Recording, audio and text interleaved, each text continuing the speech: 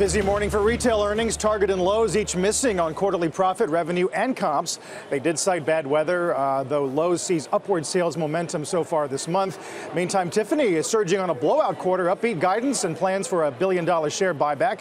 And something a little unusual this morning, a day after Lowe's named JCPenney's Marvin Ellison as its next CEO, Ellison has now posted a video message on JCPenney's website. Take a listen to this.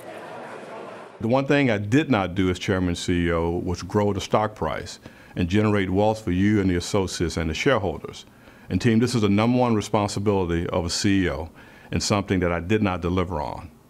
And as I prayed about my future and where God wants me to be at this point in my life, I think it's appropriate for me to step aside, get back into home improvement retail, and allow the board to bring in a new CEO with some fresh ideas. He goes on to say, if I were you, I would be disappointed. Yeah, I mean, it's very self-effacing. I remember when he took over the job, speaking to him about what a great job he did at Home Depot. Merchandise is merchandise. And we both kind of talked about it as being merchandise is merchandise, that if you're good at selling one thing, you'd be good at another. And I think that the challenge at JCPenney was much larger than people realized because of the disruption that hadn't really been recovered from Ron Johnson, but then Mike Goldman. But I think what this really said is, look, I'm not an apparel guy, and I let you down. I'm not an apparel guy, and in retrospect, those are two very different sets of skills that you need. Yeah. And that's what he basically admitted. I actually thought about the board of JCPenney, and yes, the board offered him the job, and it was a great job because he wasn't getting a top job, and I know that the instinct is to take that job. But in retrospect, I'm sure he wishes that he had just even not being able to get the top job at Home Depot. He's known from his time at Depot as more of a hardline guy, appliances and things that ostensibly he'll have an easier time selling at Lowe's. True, but what's interesting was that JCPenney did have this vision of going more into hardlines.